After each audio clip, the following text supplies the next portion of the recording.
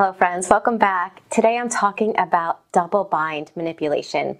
And I wanted to do this video because I recently did a video on insults and how toxic people insult you. You can check out that link for it there. And underneath that video was a comment that said, "My parents insult me if I do good things or bad things, even if I do nothing." And that is so typical of toxic parents, of narcissistic parents, and it's called the double bind. So today I wanted to talk about what the double bind is, why they do it, but I also want to talk about 4 different ways it's done. And the reason that I think it's important to understand how it's done is so that you can start noticing it. When you don't notice what they're doing and why, you're so close to the problem that you don't realize what's going on. You don't realize that you're getting sucked in to a drama battle. You're getting sucked into coercive abuse. Okay, so we're going to talk about that today. So for those of you that don't know me, my name is Michele. I'm a life and relationship coach. I'm also the founder of the Thriver School of Transformation, which is a monthly membership dedicated to helping people to overcome narcissistic abuse and complex PTSD.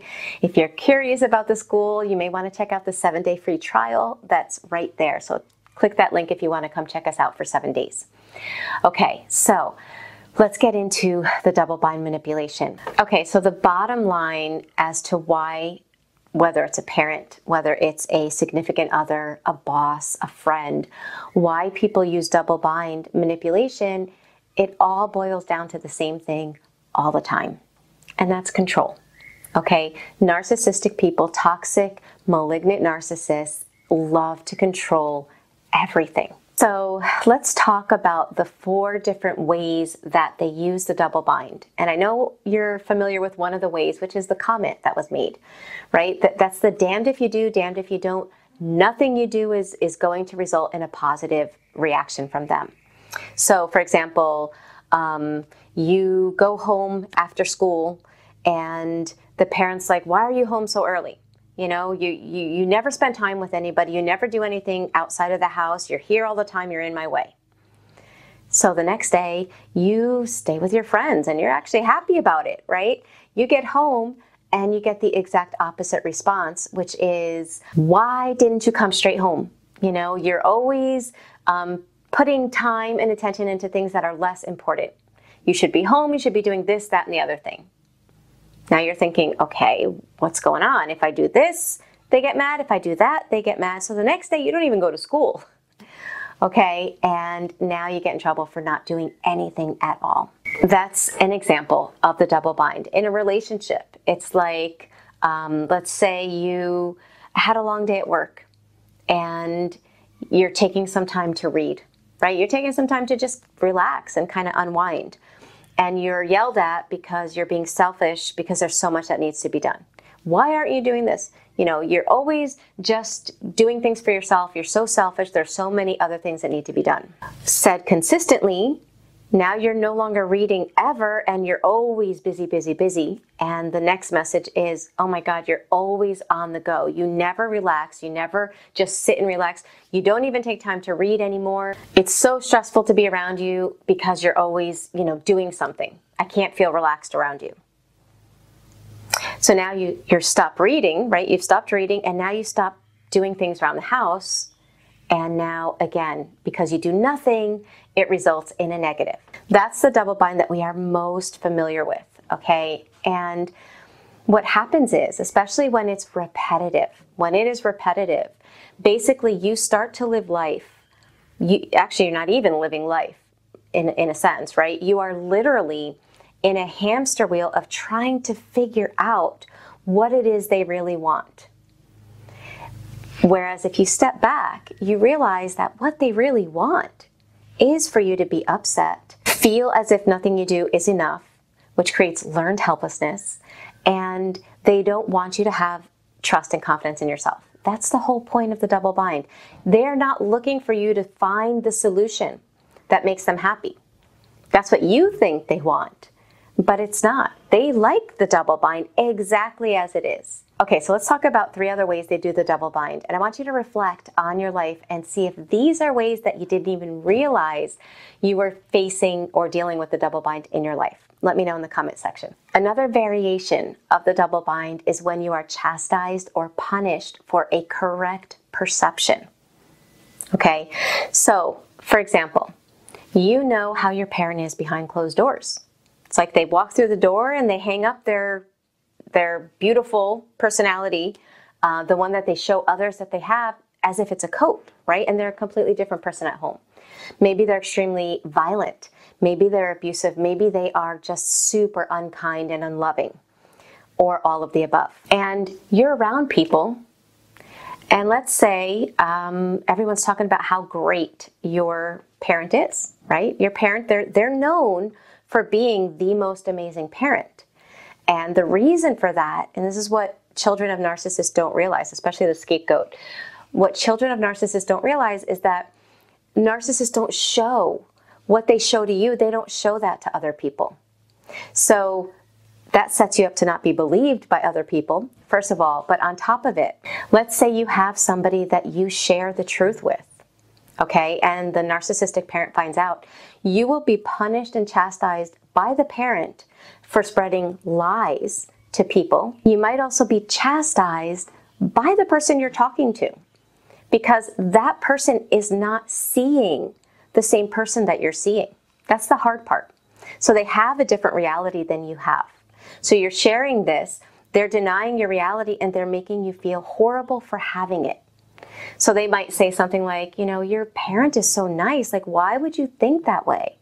You know, maybe you're not appreciating them for who they are. Or, you know, you're just being too sensitive, or you're not looking at it the right way. Maybe it's you. Somehow you get a negative response to your accurate reality, whether it's from the toxic person or from their flying monkeys who they have also under their spell. So what happens with this form of manipulation, if it happens in childhood, you lose touch with your reality, with your ability to size up a situation. And you wind up spending a lot of time in life, in your adult life, thinking about how you should interpret that. You'll see somebody's actions and you'll get that gut instinct, but instead of trusting it, you'll be thinking like, oh, well, maybe it's because of this, maybe I'm just being too sensitive, and maybe this, or maybe that. And you're not connected to your inner wisdom and your gut instinct, because your reality was constantly twisted and turned, and whenever you actually were right, you were chastised or punished for it. The third variation of the double bind manipulation is when you are expected to feel things that you don't. And then you're incited to feel guilt for not feeling those things. So let's say that you are the scapegoat in the family, right? And you're treated bad. You are constantly being criticized. You're constantly being dumped on. You are constantly being blamed for all the problems in the family. And maybe you're not exactly happy to be around that parent, right? It's understandable. But the parent makes you feel as if there's something wrong with you for not feeling happy to be around them. This you'll see a lot when a parent takes out their narcissistic rage on a child. And this could be with a couple as well. So the narcissist takes out their rage and you're upset, right? Now you're upset because you've just been abused. You go to an event and you're at the event and you're not happy, but you should be happy in the eyes of the narcissist because you are blessed with their company, right? So because you're not feeling what they're saying you should be feeling, they make you feel bad. They make you feel like there's something wrong with you for not feeling happy to be around them, for not feeling happy to be with family.